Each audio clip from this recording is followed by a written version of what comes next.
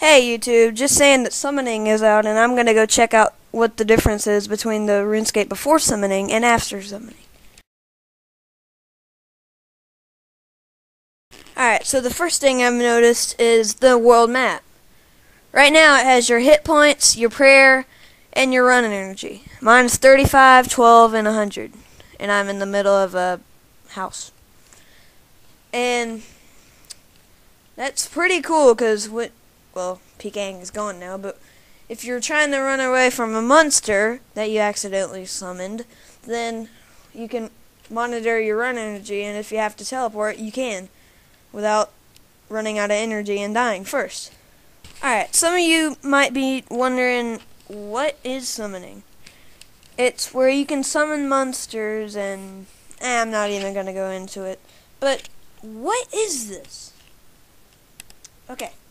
Instead of doing Gertrude's cat, you can summon pets now. I mean, I want a terrier, sure, but isn't that just a bit weird? Oh, and scrolls, look at that.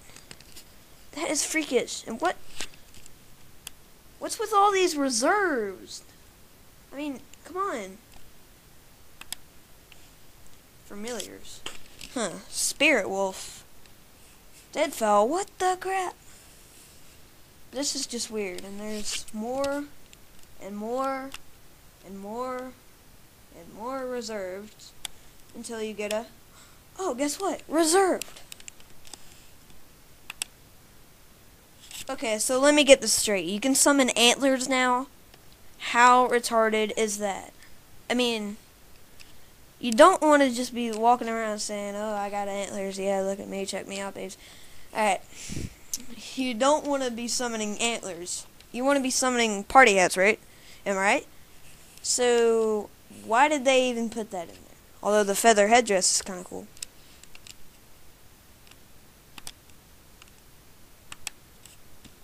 I mean, look. They're spaced out by 10s and 5s. You can summon a monkey at level 95. Oh, that's very charming. And at level 99, you can spawn a dragon. What? Alright.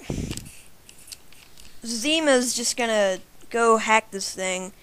And so I'm gonna watch the race to 99. You wanna join in? Click my next video. See ya.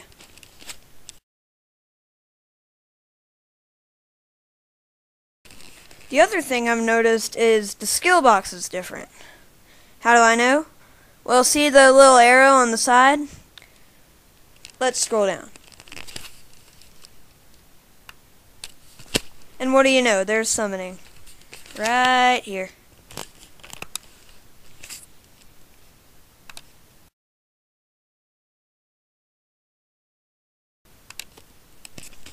Alright.